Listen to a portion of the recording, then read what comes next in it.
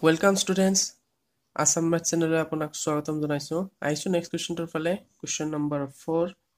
exercise 2.3 question number 4 to amak ki udise then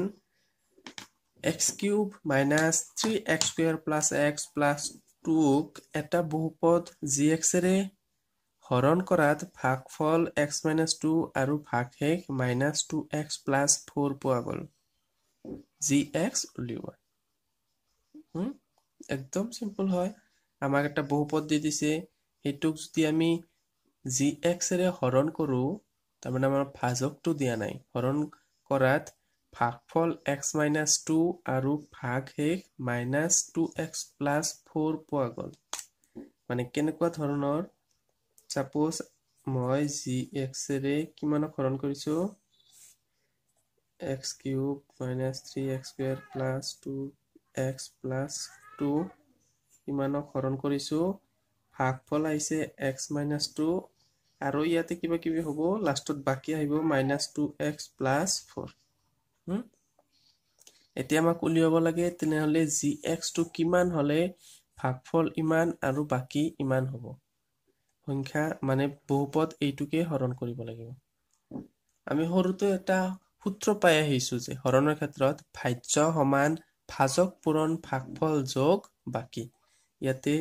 এইটো হৈছে ভাজ্য এইটো ভাজক ভাগফল আৰু এইটো বাকি বা ভাগশেষ এতিকে আমি লিখিব পাৰো কি লিখিব পাৰো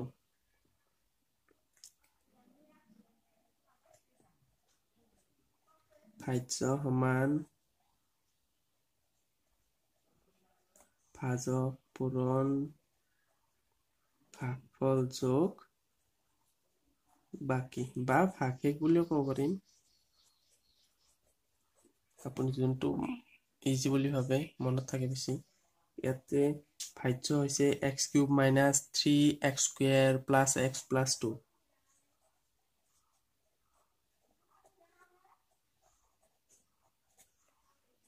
ভাজকটো আমাৰ দিয়া নাই আমাৰ ভাজকটো উলিয়াব লাগে gx ভাগফলটো কিমান x - 2 যোগ বাকি কিমান -2x + 4 এতিয়া সিম্পল এইখিনি প্লাস আছে সমান চিহ্নৰ এই সাইডে লৈ আহিম কি হৈ যাব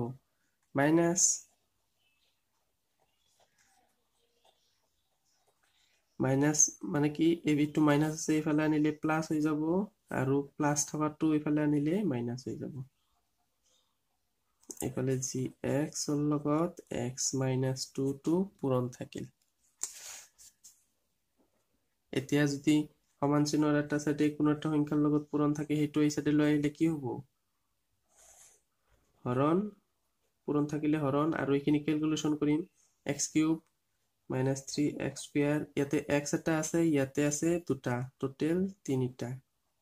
আৰু ইয়াতে +2 আছে ইয়াতে -4 আছে -2 থাকি যাব আৰু x - 2 টো ইয়াতে হৰণ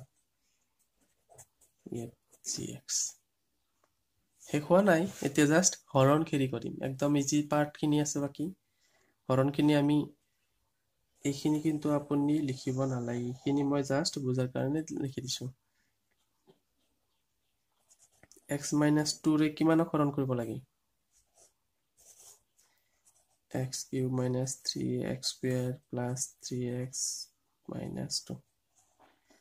ভাগখিনি মই ওপৰতে লিখিম এতিয়া x ৰ লগত কিমান পূৰণ কৰিলে x³ হ'ব yes x² x ৰ লগত x² পূৰণ কৰিলে x³ হ'ব আৰু -2 ৰ লগত x² পূৰণ কৰিলে -2x² এইটো কেনসেল যাব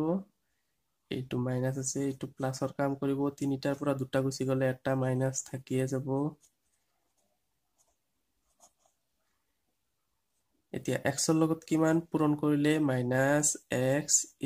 আহিব yes x ৰ লগত -x এটা পূৰণ কৰিলে -x² আহিব -x আৰু +2 পূৰণ কৰিলে মাইনাসে প্লাস হৈ যাব 2x হৈ যাব এইটো কেনসেল যাব তিনিটাৰ পৰা দুটা গুচি গলে এটা x থাকি যাব ওপৰত -2 টো তলত আহিব x - 2 দি x - 2 ক একবাৰ হৰণ কৰিব পাৰিম একদম ইজি হয় এতিয়া আমাৰ gx টো কিমান আহিল মানে এইটোক যদি আমি এইটোৰে হৰণ কৰো কিমান আহিব ভাগফল কিমান আহিছে x square minus x square minus x plus 1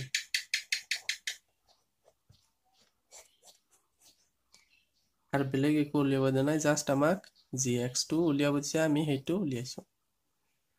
এইটো কোৱেশ্চন কিন্তু ইম্পৰ্টেন্ট কোৱেশ্চন হয় ইয়াৰ আগৰ কোৱেশ্চনটো ইম্পৰ্টেন্ট মই কব পাৰিছো যেটো নেকি 3 নম্বৰ কোৱেশ্চনটো হয় এনেকুৱা কোৱেশ্চন ক্লাস 10 ফাইনেল এক্সামত আহিয়ে থাকে সো থ্যাংক ইউ নেক্সট কোৱেশ্চনত নিশ্চয় লগ পাম